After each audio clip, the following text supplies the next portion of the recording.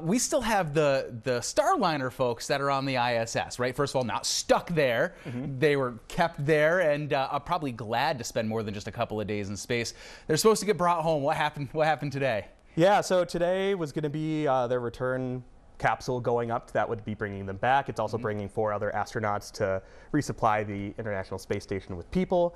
But that mission actually would be going off right now, would be launching right now, but it got scrubbed because of some issues.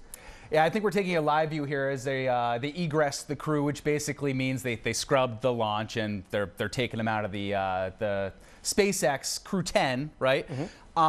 So what is the handoff period like in the ISS where they don't just go up and go, all right, you guys can go home, right? Yeah, usually there's a few days to a week of transition period between the crews.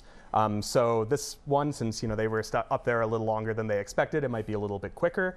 But of course, we want to make sure that everything is safe when we're sending astronauts up. So scrubbing missions is not a bad thing. It's just an extra safety precaution. And it's almost like the same narrative goes on with the Starliner folks. They probably could have sent them back in the Starliner, but safety is the top priority these days. Exactly. Yep. So hopefully we'll have them home soon, but I think they're having a good time up there in the space station. Watch breaking news on YouTube. Subscribe to ABC7 Chicago Eyewitness News.